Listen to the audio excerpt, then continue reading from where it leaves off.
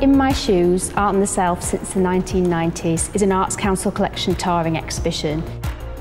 It investigates how artists have used themselves in their work since the 1990s. And we'll be touring the show across the UK into 2019 to a further 4 venues. Self-portraiture has provided a huge source of inspiration to artists over centuries, but in recent years artists have reinvigorated the genre.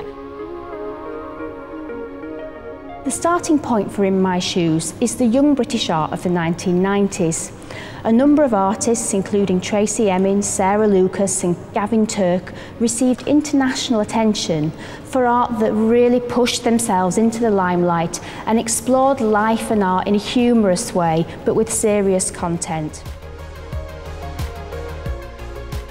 Their work can be seen throughout this exhibition, and the starting point for the show was to think about the importance of their work and how it has inspired a younger generation of artists. So we decided to structure the exhibition around 4 key themes. The first theme in the exhibition is called Physical Evidence, and it looks at the way in which artists have looked to the human body to explore enduring issues of mortality, transience, and the physicality of the body. There is a work in the exhibition called I Need an Axe to Break the Ice by Mark Quinn, and the work features a latex cast of the artist's head, which he's positioned within a glass vessel and blown up almost to the point that it explodes. It's a violent process and the artist is really pushing his body to the limits. It's also a fragment of the body, and many of the works in this section look at body fragments. There's a sense of violence and threat, but also a close-up focus on parts of the body using a range of materials. A significant number of the artists in this exhibition have looked at role-playing, putting themselves in the frame. The Self as Other section looks at the wide range of ways in which artists have done this.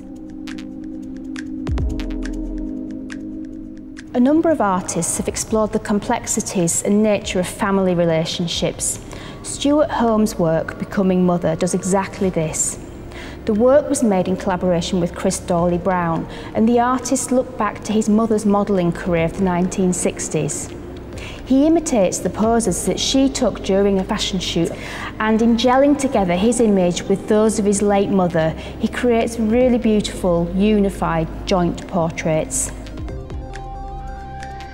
The Past and Present section looks at the ways in which artists have used historical or biographical structures. Some artists have looked at diaries, others have looked at classical art or historical art forms to put themselves in a historical position. Tracey Emin made the work The Simple Truth in 1995. It's her first blanket piece. At the time, Tracey Emin was really trying to establish herself as an artist in the United States. And she made this work literally as a bedspread for her hotel room. But in stitching her name into the blanket, she's literally making her name. It's a very assertive phrase, Tracey Emin, here to stay.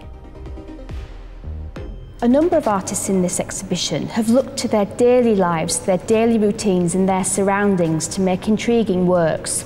This section we've given the title The Artist's World. Artists such as Gillian Waring and Sarah Lucas are key protagonists in working in this way, and their work has a certain directness and authenticity through using themselves in their own surroundings. A really important work in this exhibition is by the artist Bedware Williams. It's called Walk a Mile in My Shoes from 2006.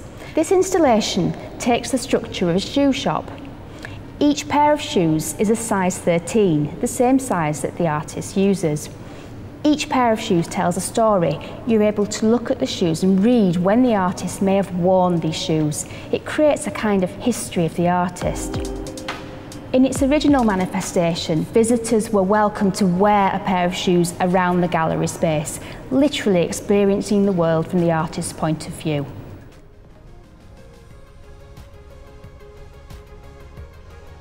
Ideas of self-portraiture not only underpin works of art, but also can be seen all around us today.